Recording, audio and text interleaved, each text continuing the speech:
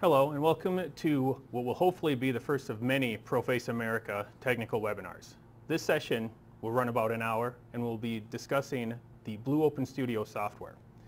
We'll begin first with a short presentation touching on the various features of the software. And then we will show a brief demonstration of certain features and functionality inside of the software. And then we will end with a Q&A session. However, if you have any questions during the webinar, please post them in the chat. Preface it with the word question in all caps. We have our tech support staff monitoring the chat, and they will either provide an answer or we will address it during the webinar.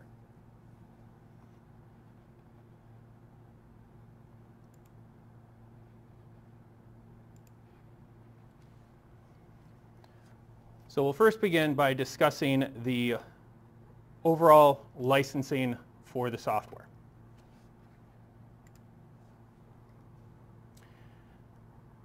The current version is version 8.1 Service Pack 3.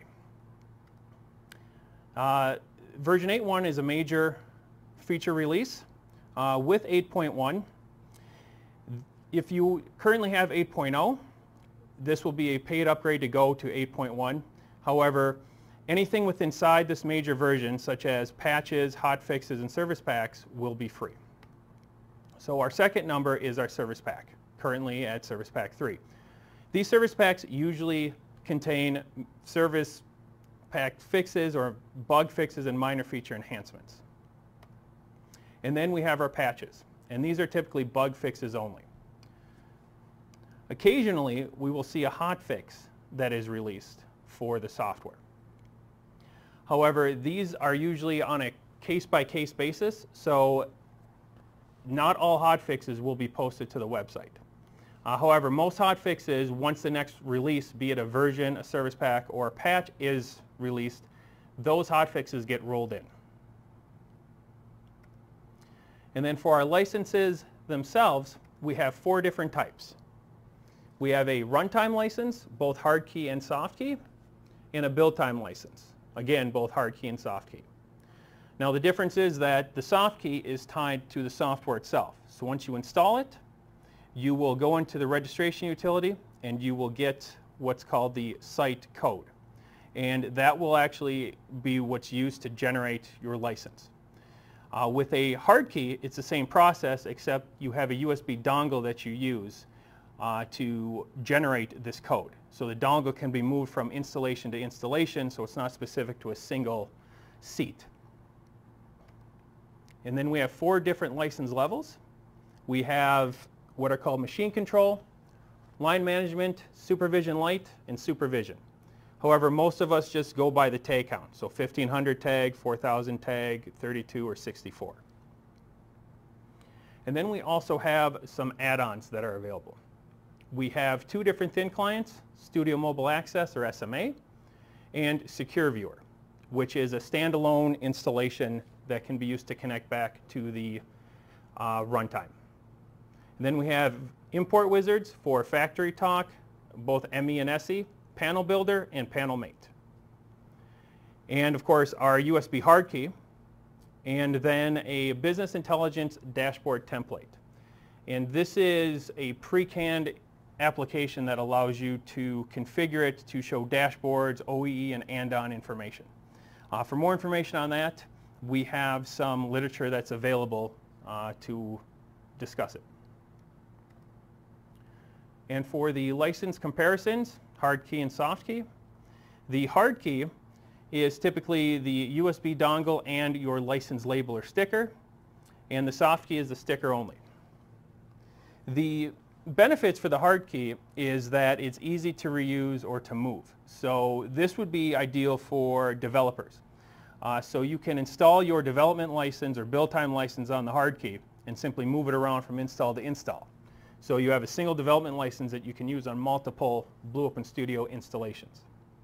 However, the downside is that there's an additional cost to buy the dongle, and there is risk of breakage or loss with the USB key. With soft keys, the pros are there is no physical equipment. You don't have to have a dongle, you just license your software. The downside, though, is whenever you need to reinstall the software or you have to reinstall your operating system, the license will need to be reactivated because the site code that's used to generate your license will change on a new installation. And then our 4 license levels, you can see here, we have the 4, but also next to it, you will see what's called simultaneous drivers. And for version 8.0, each license had its own limit or number of simultaneous drivers. Now this isn't devices, this is actual drivers. So for example, Modbus TCP, Ethernet IP, and let's just say a Modbus serial. Those are 3 individual drivers. However, thankfully with 8.1, we've eliminated the simultaneous drivers. So now, even the lowest count could use the maximum, which is 32 unique or individual drivers.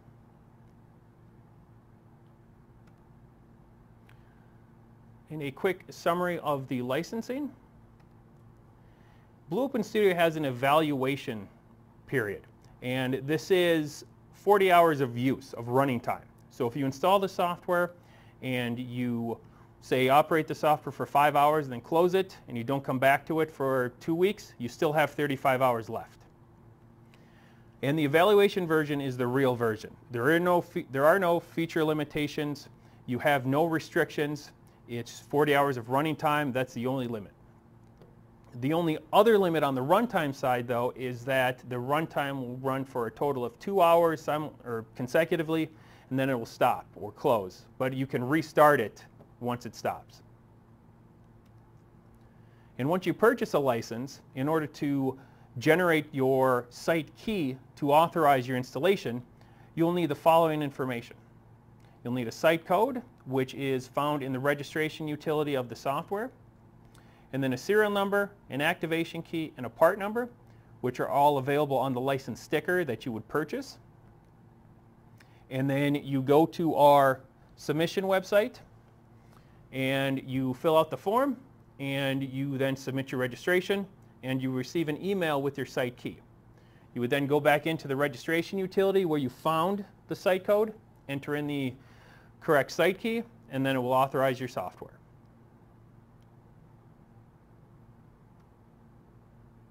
And now getting into the software itself, Blue Open Studio is an easy to use or very, very learning curve friendly software for HMI and SCADA applications.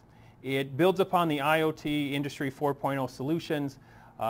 We bundle it with our industrial PCs. However, it can also be used not only for HMI apps, but also your SCADA system for data collection. We can use embedded or mobile devices for thin clients or extended stations. And the development environment is what is called an integrated development environment, or IDE.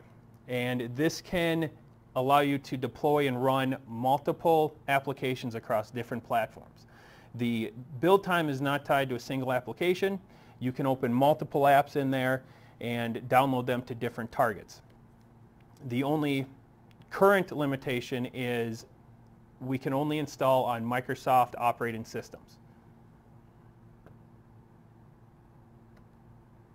And inside of the software, it's a comprehensive set of HMI and SCADA tools. It's not like other software packages where you have to buy the core package and then you purchase add-ons. For example, there might be a reporting feature that you would need to purchase separately. With us, everything's there. Reporting, scheduling, scripting, our drivers, thin clients. The only thing that needs to be purchased for those is the license for the thin client connection. The actual functionality is within the software. And each license comes with one thin client connection, so you can at least demonstrate or test it before you make a commitment for how many thin clients you may want to use. But everything is included in there. There are no additional licenses for development. As stated earlier, the only add-ons that you would use in development are the import wizards, and that is a one-time purchase, and you get all 3 import wizards when you purchase that add-on.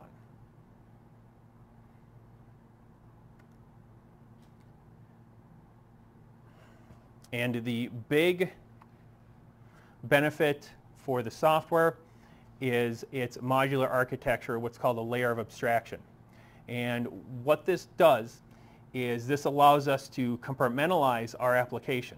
So we can quickly change out a feature or an aspect or a configuration.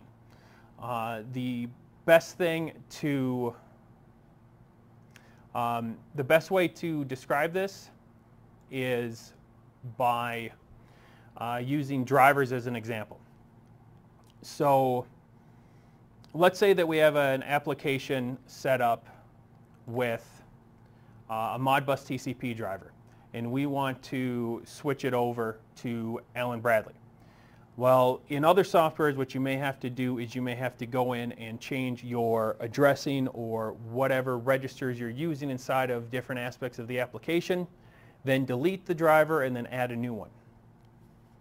With Blue Open Studio, we don't have to do that because it's tag-based.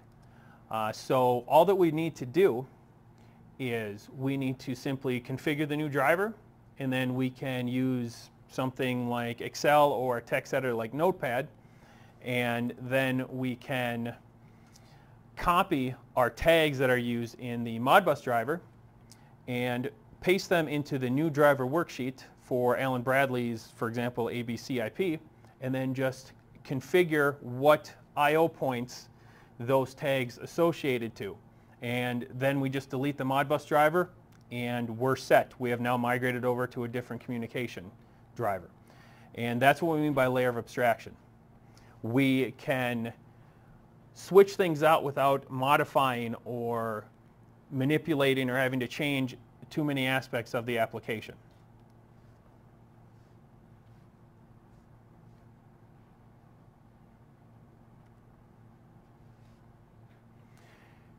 And just to kind of expand a little bit on the layer of abstraction, that is a definition that comes from previous PC-based control software. Think of like Steeplechase or Think and Do. Essentially, you're utilizing the hardware abstraction layer that allows applications such as Blue Open Studio to access the hardware of the host system. So this is done through an API. So that's how we can accomplish this compartmentalization or layer of abstraction. We simply use connections to go from one component or one feature to another.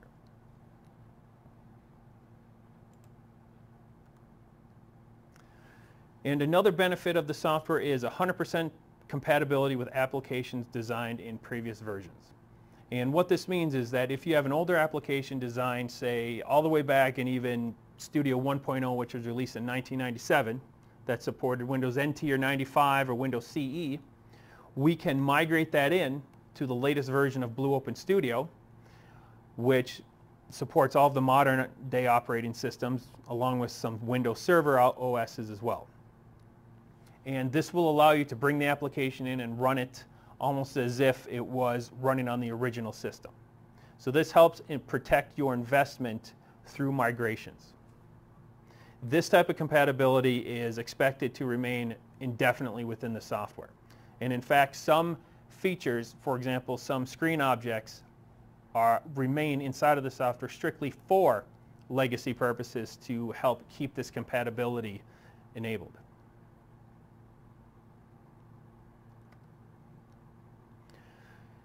The software is also what's called platform agnostic, meaning that we can deploy across multiple operating systems when it comes to the runtime. So say you have your spectrum of installations, your spectrum here is for the purpose or what application you want to use.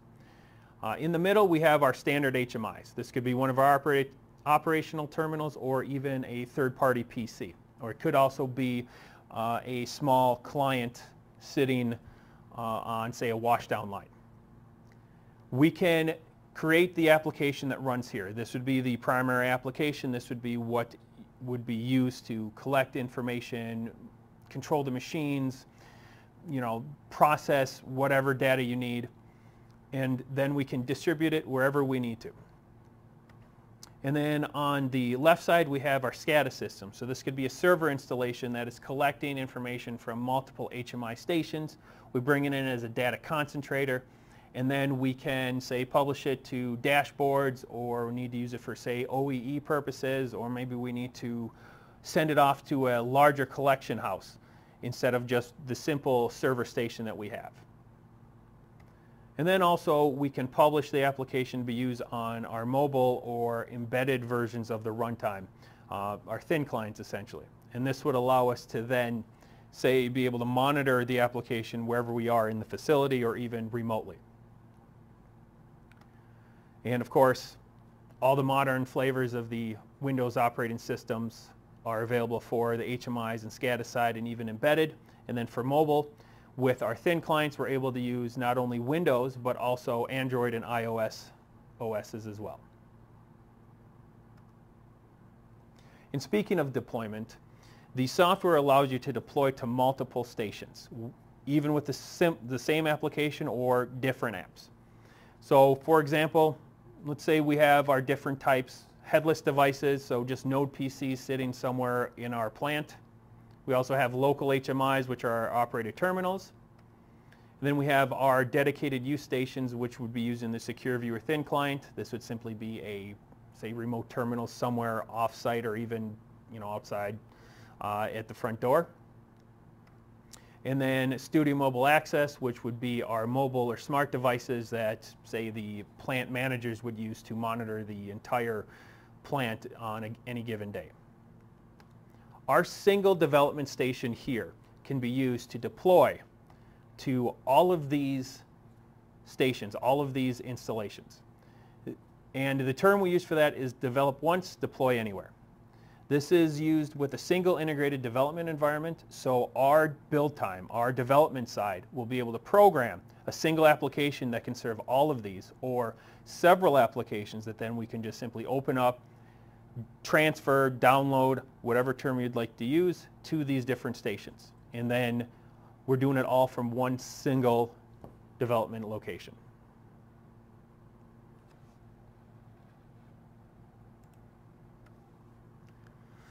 And with the software, there are several different components for connectivity.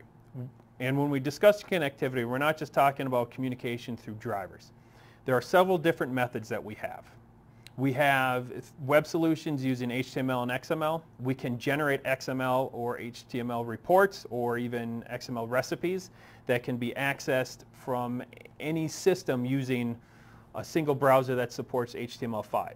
Not only that, but these can also be served up through IIS as a website that can be viewed through a web browser on a PC. And we have TCP/IP, OPC servers, and clients that are able to be used on our remote stations. This can be used for not only data redundancy, but third-party systems, and as I mentioned, our Secure Viewer Thin clients. And then XML, ODBC, ADO, DDE, pick a database acronym. Chances are we're going to be able to use it as a communication device. And this can go to one of many different database systems. Excel and Access, along with databases, can be used. We have the big ones, Oracle, MySQL, Sybase, and SQL Server, but also the online or cloud services like Azure, Wonderware Historian, and many others, including Amazon's web services.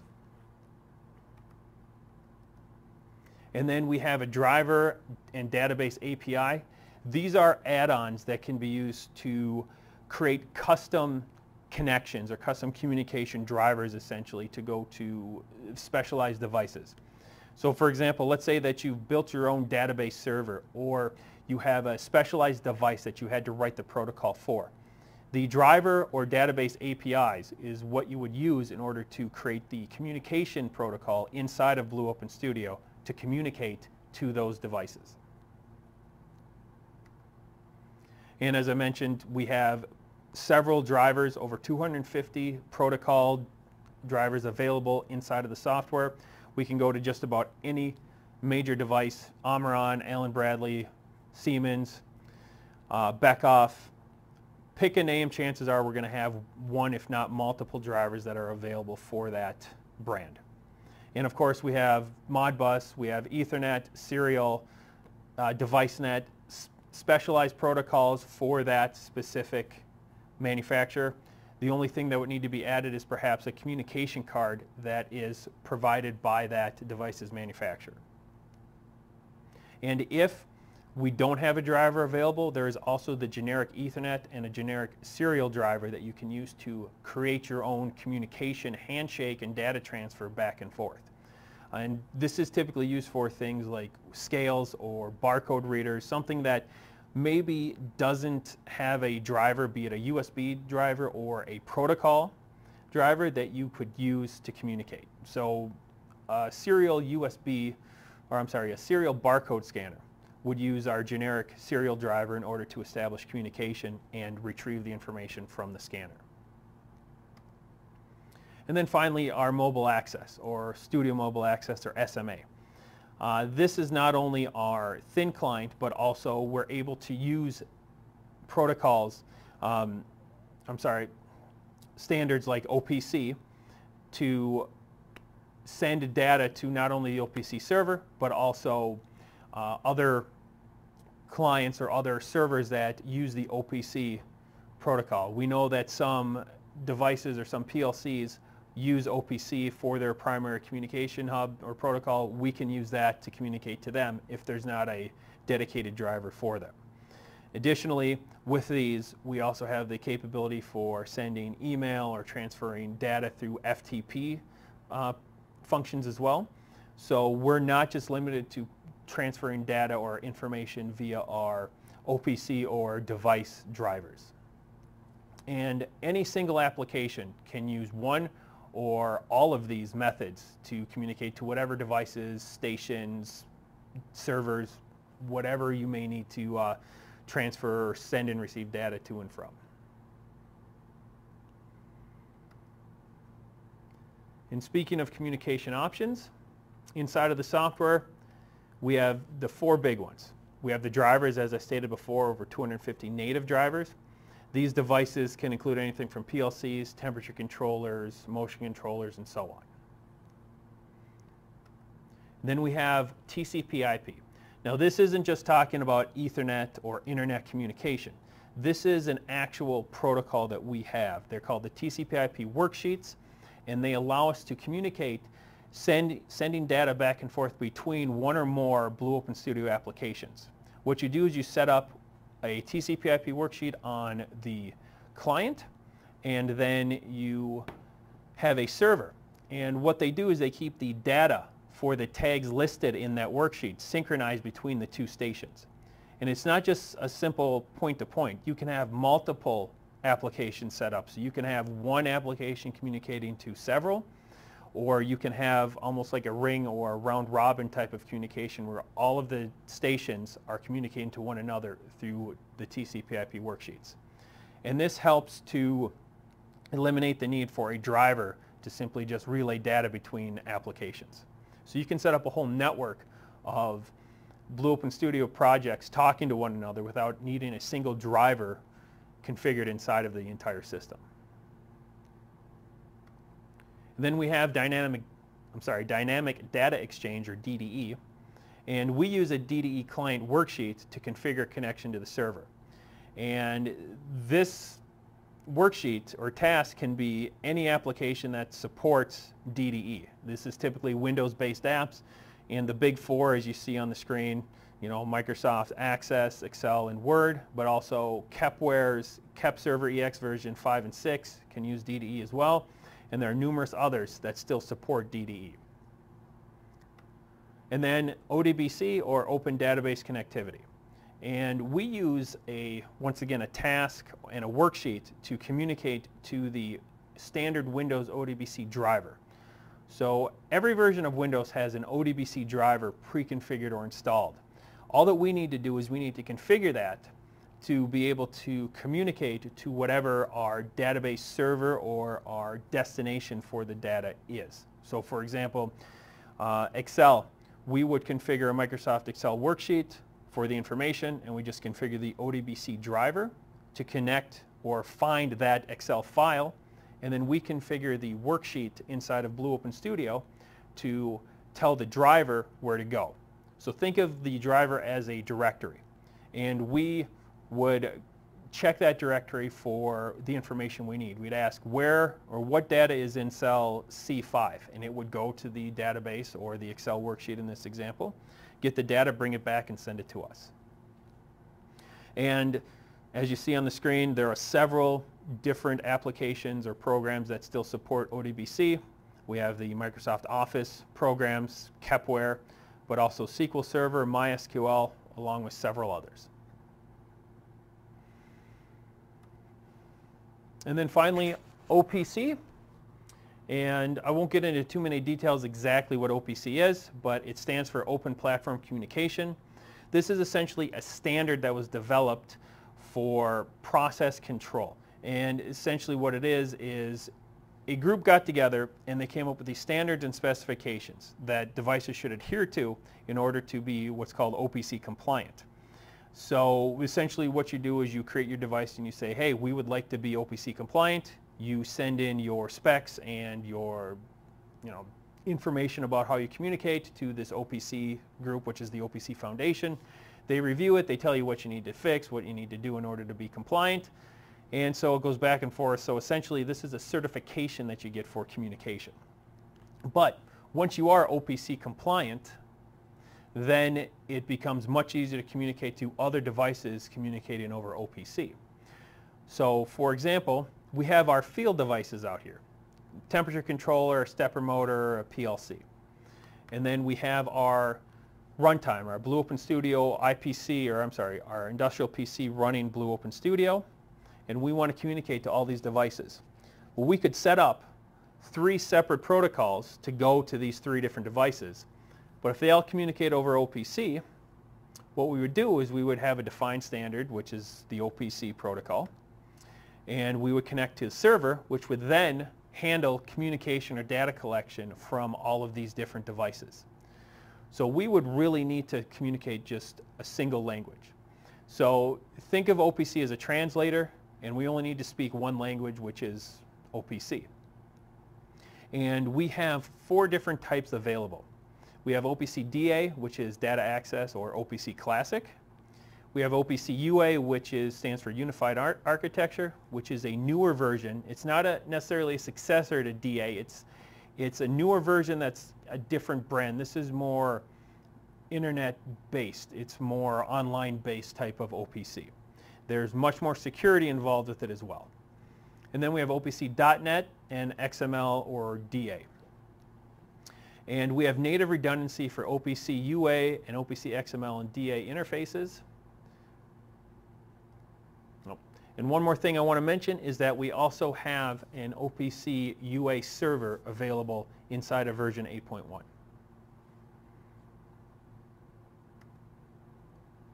And then we have our mobility options, or our thin clients. And we have 2 that are available. The first is Secure Viewer. And this is a Windows-based application. It's a small app. It comes with the software. You don't have to purchase anything as far as actually installing the Secure Viewer. And it is based off of ActiveX technology. And this is designed for local networks, so say a plant network. It can be used across the internet. You would use a VPN or web tunneling in order to get from point A to point B, but this is really a point-to-point connection. It's designed for local networks. We configure the Secure Viewer with the IP address and the path we need to get to, the port, if there are any security credentials. Once that's configured, we run the application and it connects, and this is truly an extension of the runtime. This is, once it runs, it looks like you're right in front of the actual runtime on the application server or application PC.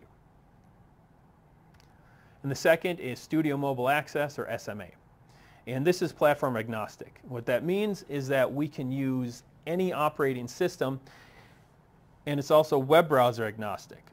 And as long as the web browser supports HTML5, we can use any browser on any operating system in order to connect back to our application using SMA.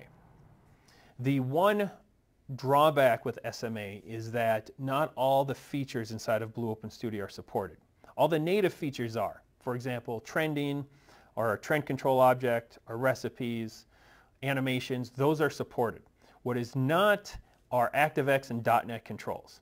Now, those are very specialized features, and we'll actually touch on them here in a little bit. But those are the only ones that really are not supported through SMA. And the only difference, or the real difference between these two, is Secure Viewer is its standalone application to connect back to the application server and view the project, where SMA really is an extension that you're using inside of a web browser. So a web browser is required for SMA to work. But other than that, the functionality is the same between the two. And then finally we have, I'm sorry, not finally, but we also have our database interface. So say we connect to our remote station, mobile device, a headless device, or even our HMI. And we can do that through our database connection using any of the large or the big four right here: SQL Server for Microsoft, MySQL, Sybase, or Oracle. And those are easy to configure to interface any SQL relational database, including Microsoft Access and Excel. Interfaces via standard technologies. We have the capability for redundancy or store and forward. And we have alarm, event, and trend histories and process data. So we can configure those features to automatically send information to the database. So we don't have to set up a separate connection for that. It's done right inside of the feature.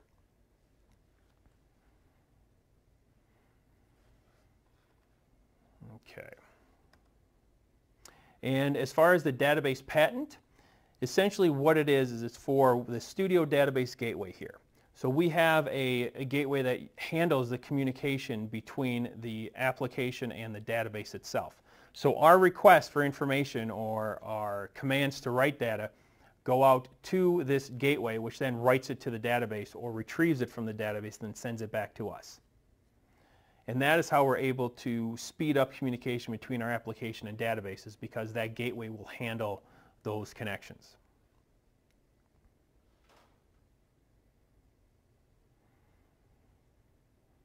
Okay, I'm hearing that there might be some sound problems. Let's see. Okay, hopefully that took care of it. All right, so we'll keep going here. Oh, and there's our patent. There's the actual verbiage for the patent and the patent number. So essentially the patent is for a method and system for communicating between embedded devices and relational databases. And then we have an integration to ERP. So ERP, Enterprise Resource Product, or ERS, Enterprise Resource System, basically think of it like a giant repository of data that connects to a database. It's the front end for that. We aren't looking to replace ERP systems. We're looking to enhance. So let's say that there's a report that your ERP system just won't allow you to get. We'll be able to provide that capability. We'll be able to fill that gap. So we're not looking to replace ERPs with Blue Open Studio. We're looking to enhance their functionality. And then we'll discuss the graphics here. I'm sorry, we'll discuss the features now. The first is graphics. We have several different functions available. The first are link symbols. So with these we can create custom graphics that can be used in numerous locations across the screens. If you make a change to the master symbol, then that change is cascaded down to any symbols or link symbols used on the screens. So let's say you create a symbol with your company's logo. Let's say in a few years your logo changes. Well, you can go back to the master symbol, change your logo, and then save it, and it will cascade that change down. So that link symbol could be used on 100 screens. You don't have to make a single change in order for it to cascade or reflect on your screens. Then we have active objects, and these are things that you can interact with. So they're text boxes, combo boxes, smart messages, the data grid or grid object, trend control object, things like that. And we have several different active objects available for you to create your HMI screens. And then we have animation capabilities, and these are things like rotation or color animation. We can resize or reposition. We can even make things visible or semi-transparent. And then, of course, we have bar graph animation as well. And these can be used on all of our active objects. Some can only use certain animations, but when you're configuring that in the software pretty much tells you which ones are available for the object. And then we have multi-touch capability. The software supports multi-touch, and on our PS5000 series, this works fantastic. And we can use modern smart device gestures like swiping or pinch and zoom, and then of course multi-touch, so multiple points on the screen. And then the main component inside of Blue Open Studio are our tags. And there are two major facets to that. It's the tags themselves, and it's the tag database. So the tags are what we use to share data between different components of the application or send out data to a device or PLC. Instead of using I/O addresses from the device, we create tags inside of the software. And the only time an I/O address from a PLC or device is used is in the driver worksheet when we tie it to a specific tag. Anywhere else, tags are used inside of the software. And this is the big reason why we're able to accomplish that compartmentalization or layer of abstraction, because we're using tags throughout the entire application. We're not tying to specific device addresses. So if we change, say, the data type of a tag, or we change our driver, or we change, say, a database connection, we're not really losing any information because the information is held inside of the tags.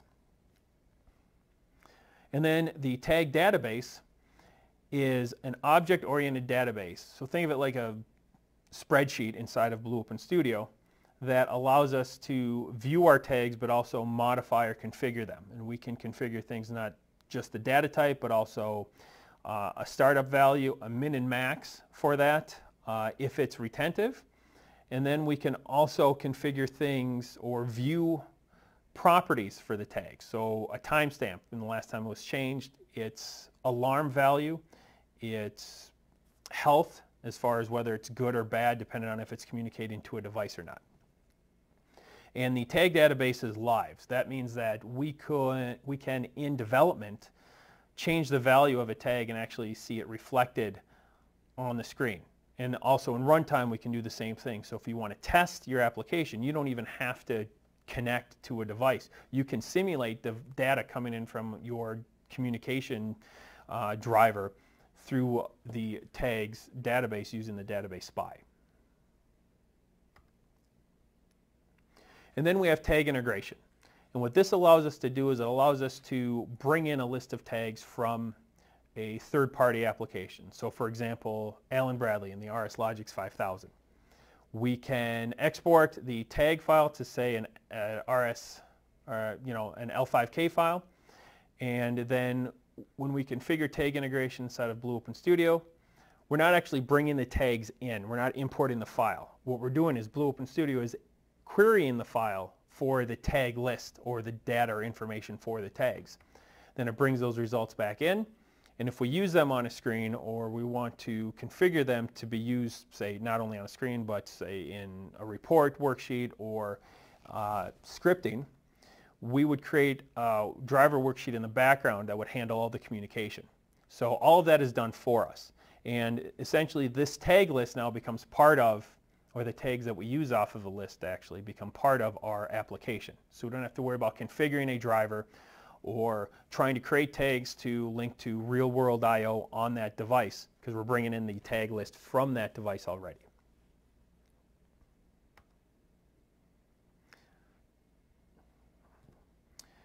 And then we'll quickly touch on the features. First, we have alarms. Alarms can be real-time or historical.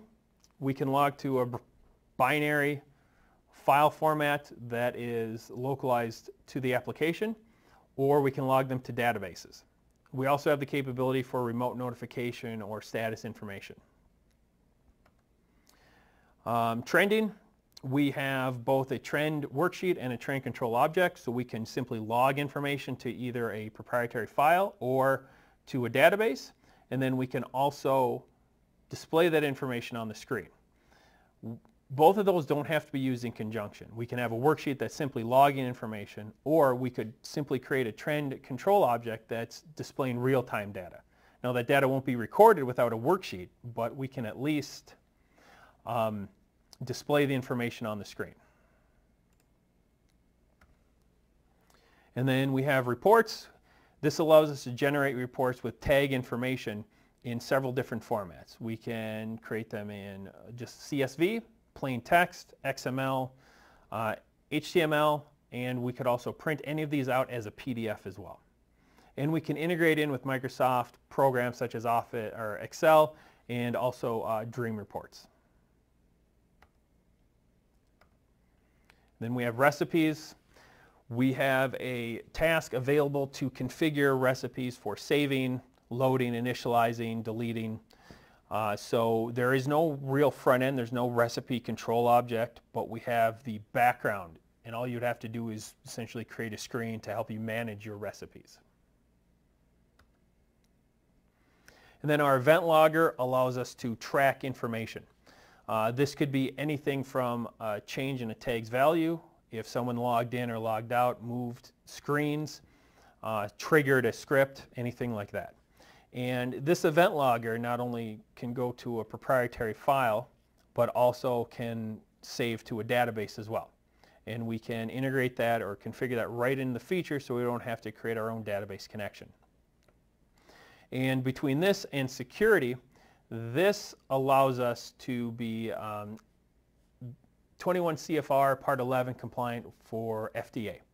And anyone who uses or is in the food or drug industries know that compliancy is a big deal when it comes to trackability with drug manufacturing or with, say, just food handling.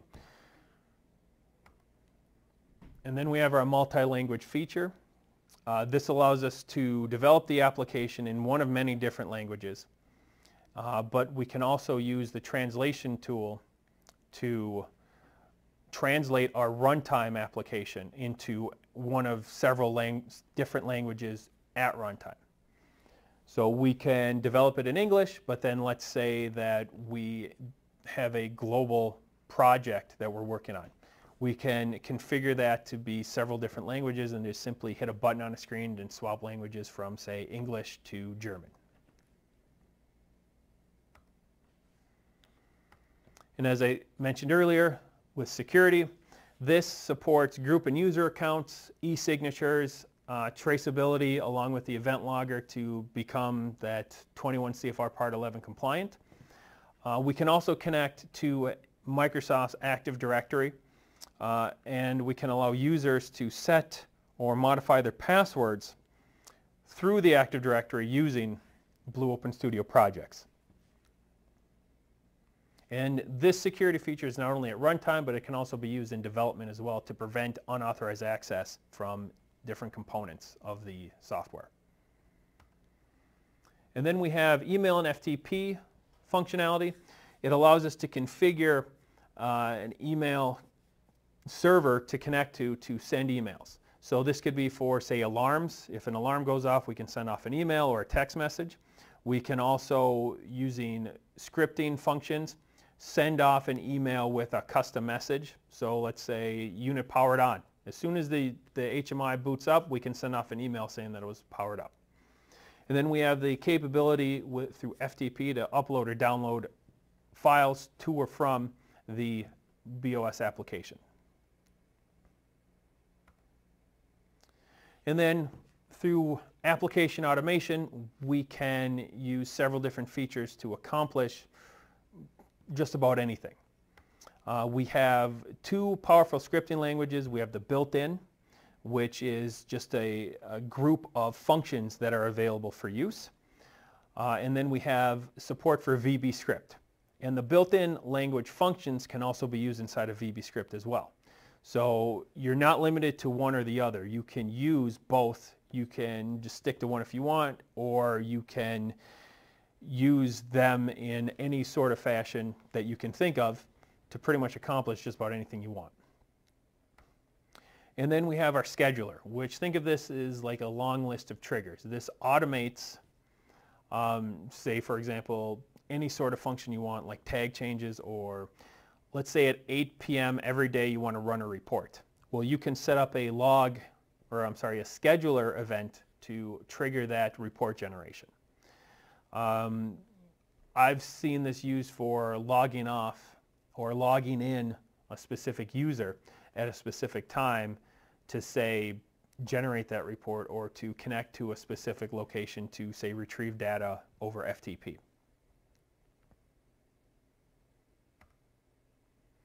And then still under advanced features, I mentioned before ActiveX and .NET controls. We're able to use those third-party controls inside of the software. Blue Open Studio comes with several pre-canned ActiveX and .NET controls, but also it will be able to reference or look up any that you have registered or installed on your system. Additionally, you can add new ones at a later time, and the software will be able to automatically bring them into the list available.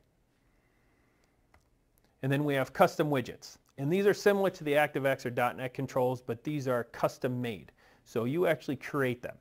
And they're very powerful. They can do quite a bit, but the one downside is that you have to be relatively knowledgeable in HTML and JavaScript programming.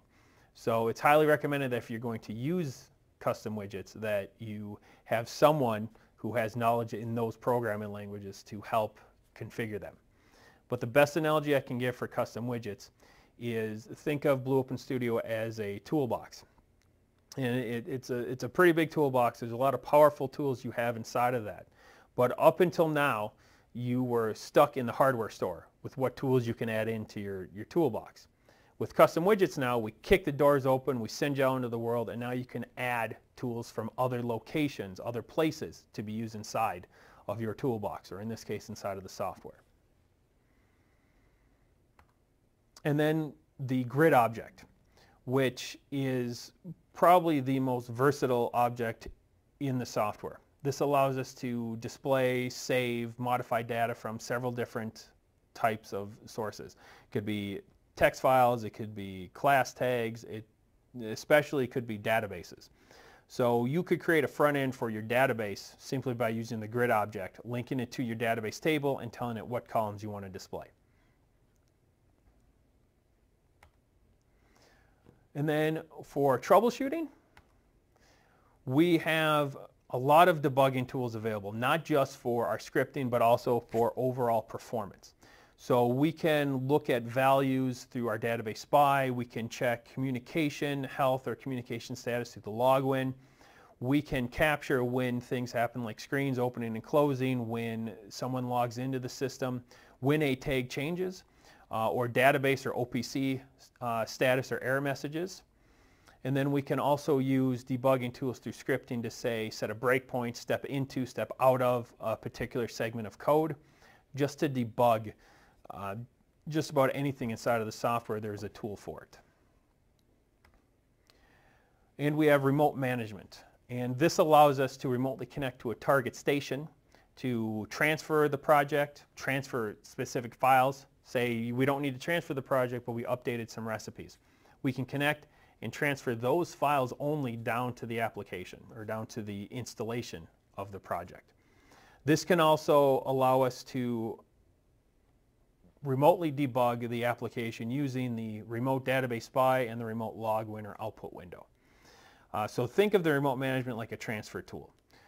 We can not only transfer the project down to it, we can also pull it off of the station as well.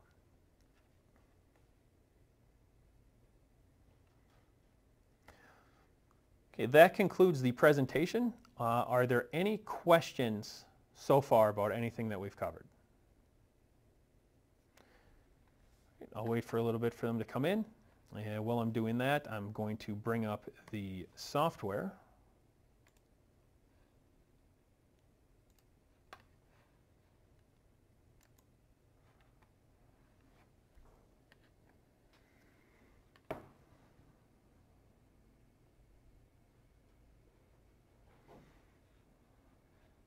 Okay. Let me bring it on down here. So I will quickly restore the default view. So now we are inside of the software, and let me bring up, it's the wrong app. Actually, it's the wrong version, period. I wanted to show you 8.1. My apologies. So now what we'll do is we'll take a look at some of the features inside of the software. And what we're going to look at as far as the project is the PC demo. And this project comes with every single installation of the software. So once you install the software, this will be the first project that comes up. Also, if for some reason you lose it, you delete it, it gets corrupted or changed, you can find it in the installation media that you download, or we have it available up on our site. So this is a development environment. We have our screen list here under the graphics tab, and as you can see there's several screens. Inside of here we also have, if we create any groups or a graphic script. On the tasks tab we see all of our major features that we've discussed: alarms, trending, recipes, and so on. And then on the COM tab, this is where we come to configure our drivers or our OPC or TCP/IP worksheets. So to start the application, we can either come here on the Home tab to the Local Management, or up at the top and just click on Run.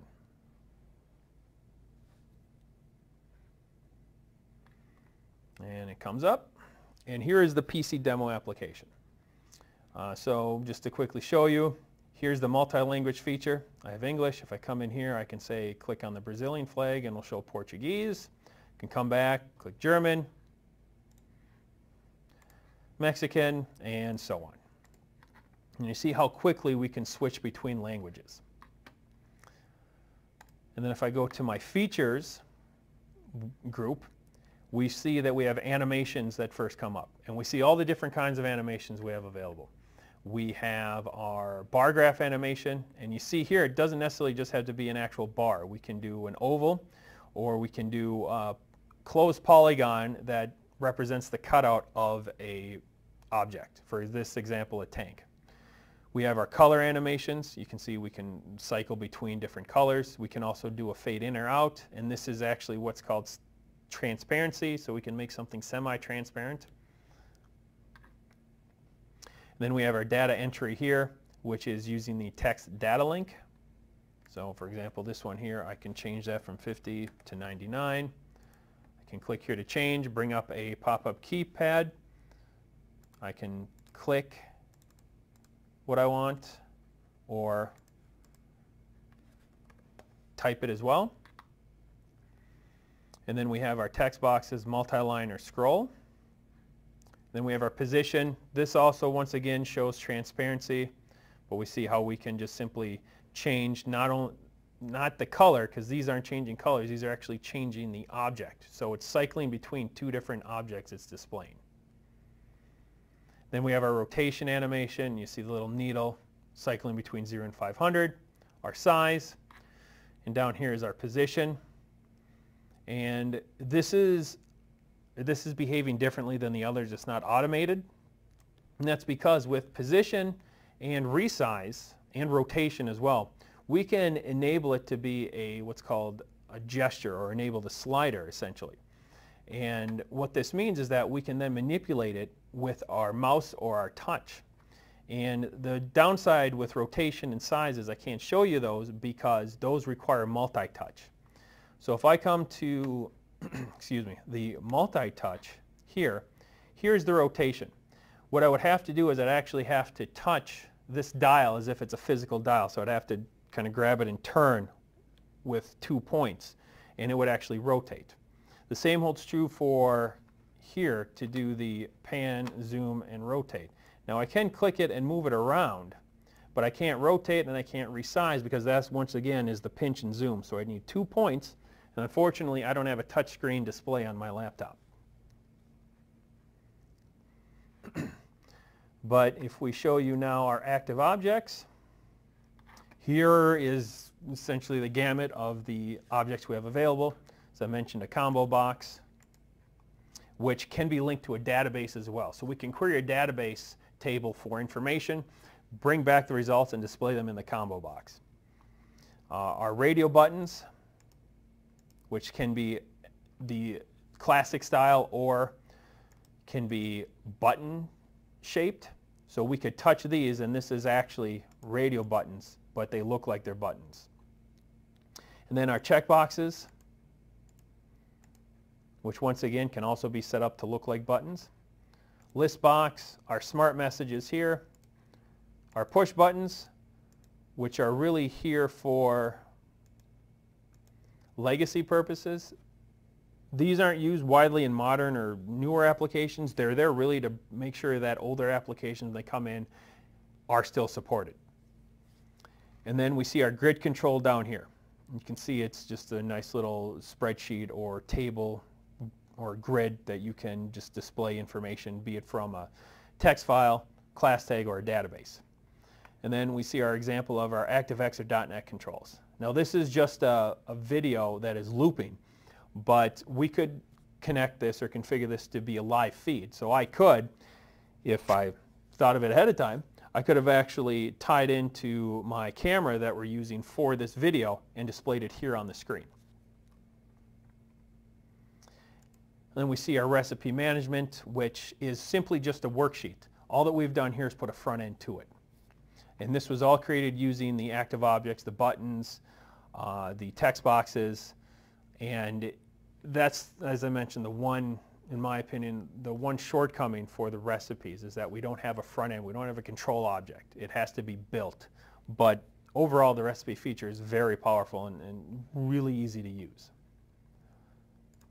Here are our report options. So we have our 4 major groups here. So I will save the HTML report, and then I'll view it. And here we go. Now we see the report comes up. And since it's HTML, we can insert pictures. And we inserted a nice little table right here. And we've generated the report. Here's our Boolean values, string, real, integer value. It gives us the date and the time. So it's a report generated in real time with tag values. And how that is accomplished is inside of the software. Under reports, if we open up HTML, we actually put in HTML code. So once again, if you want to generate an HTML report, it's recommended to have some knowledge or have someone who is knowledgeable in HTML coding. However, HTML is probably one of the easier programming languages to learn. So if you want to learn it on your own, this would be the best one to do because it's not as complicated, it's not as hard to pick up as other ones. And it's really nice to use HTML for the reports because you can make very, very fancy reports. In fact, you can take a snapshot of your trend, which I'll show you here in a second. I'll go to trends. We could take a snapshot of this and insert it into an HTML report. And also, since we're talking about trends, the great part about the trend control is we have multiple pens, and you see each one has their own individual channel. But up here under the controls, I could set them all to be on one channel, so we see them all overlapped. Looks kind of messy, so we can separate them as well. Additionally, we can put a cursor here, and we get not only what the current value is, but also the cursor value. And there is SPC, or Statistical Process Control options. And we see them here. We see the average, the count, and the standard deviation. So we can configure and calculate these functions, these additional pieces of information that we need for our pens on the trend in real time. And also, we can configure what we see in real time here. So let's say, okay, I don't need to know the level right now, so I can hide it. Or I can outright remove it. And then if I wanted to, I could come down here. Actually, I'll come up here and I'll click on the Add Pen, and then I will pick one. So I don't think there was vibration, so I'll pick that and click OK. And now I've added in a new pen. So I can configure my view for how much day or time I want to see, the ranges for each one, and which pens to see, and what colors even. And then I can save that off as a custom view. So you could have, let's say, 3 shifts that run your operation. The first shift might have their own specific view. Well, they can configure it, save it, and then they can use that. And then when the second shift comes in, they can load in their custom view. So they don't have to mess around with changing the settings every single time. And then with alarms, we see up here the online or real time, and down here is the alarm history. So I'll trigger some alarms so we can see the difference.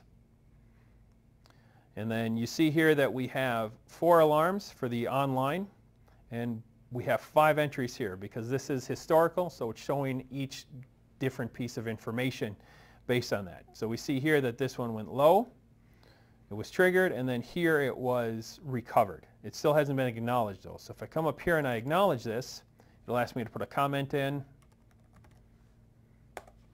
And you see it disappears here, but now we see it come up here. So we can configure our alarm controls for several different type of views. Additionally, we can filter. And this is not a window that was designed. This is pre-canned. We just trigger the filter from the control. It comes up and allows me to select what groups I want to see, the priority, the period, the selection, and all of that is pre-canned, and we just had to trigger that filter window to appear. We didn't have to set any of that up. And then if we look at industries, we see here a nice example of animation in what would be kind of a real world setting with a couple of presses on a line. If we look at, say, wind power, which is one of my favorite, we see here we have several different things. We have our position animation, bar graphs. We can turn turbines on and off. We see our alarms down here. An image placed on the screen, another image which represents a map, and we have our rotation animation. And then solar power is the same thing. So as you can see with these screens, we can use every single facet of the software, and we can create dynamic, customized screens, and also screens that can be customizable at runtime. Example, under solutions, we have OEE and AND-ON. So OEE stands for Overall Equipment Effectiveness. And AND-ON is just a fancy Japanese word for dashboard. This is just status information. So for OEE, we can pick a different machine here, and as you can see, we're cycling through. We can pick a different selection period, so let's say the year, and I pick machine 4. We see everything changes, and now if I come to AND-ON, it shows me machine 4, the image, and my big hitters, my information I need to know. If I come back to OEE and I say pick machine 1, and I do current shift, come back, now it's machine 1, and it gives me the numbers appropriate for that. So these screens can be customized at runtime to display the information you want based on selections. And the last thing that I want to show you is, excuse me, under the control panel here, we see that we have our animation, but also we have several different buttons, and this is using visibility. We're not changing colors, we're actually swapping between a lit and unlit lamp, and then we can switch between auto and manual. We can turn the power on and off. We can see that we can control rotation. We can select between them. And all this is done, if I come back in here, and we want Industries control panel. You see here, if we come in, here's our visibility or position animation for this fan image. So we can configure not only a tag inside of here or static value, but also a function or a formula that we can use to calculate the value we want to see. So not only can we use that inside of our animation, but if we needed to use scripting, we see our simulation script here, and this comes through, and this is creating all of the data points for the graph, the trend control. It's also creating some additional values for other screens like the solar or wind power screens that we saw.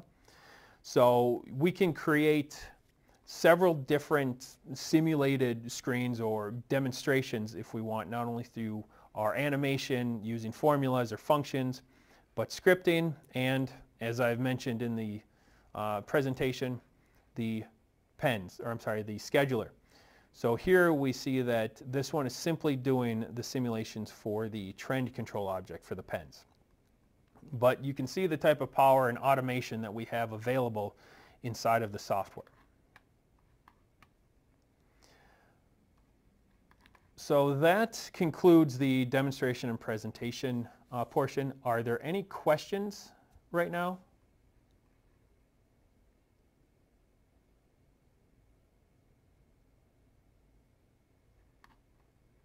Okay. So,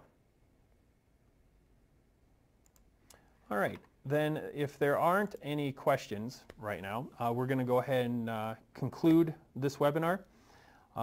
If you have any future questions, please feel free to submit them to our tech support department by email at support@profaceamerica.com or by phone 1-800-289-9266 option 2. If you enjoyed this webinar, please like or share the video below.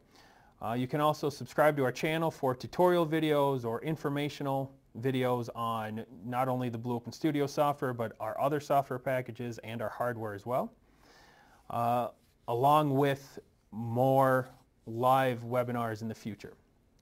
Also, for those who registered for the webinar, please be on the lookout for a survey from ProFace America. We'd appreciate your feedback regarding this webinar, but also any potential topics for future webinars. So once again, thanks for attending and have a great rest of your day.